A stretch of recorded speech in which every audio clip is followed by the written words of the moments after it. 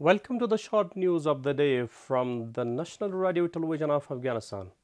The third national and international exhibition of Imam Abu Hanifa was opened today in Kabul with the presence of Mullah Abdul Ghani brother Akhund, Deputy Prime Minister for Economic Affairs, and other officials of the Islamic Emirate, ambassadors and representatives of foreign countries.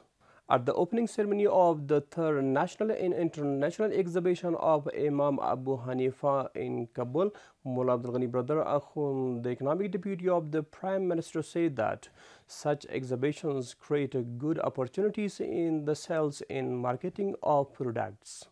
National Procurement Commission headed by Mullah Abdul Ghani brother Akhund, Deputy Prime Minister for Economic Affairs, approved the contract of 12 projects worth 10 billion Afghani and modified the contract of 15 other projects.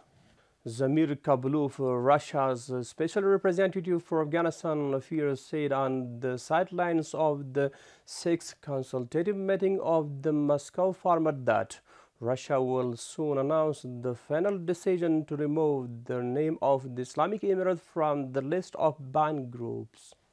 Officials of an Indian company have expressed interest in investing in Afghanistan mines in a meeting with Mullah Hidayatullah Badri, Minister of Mines and Petroleum. Israeli occupation forces conducted an airstrike on a mosque in a school in Gaza, murdering at least 24 Palestinians and injuring dozens of others.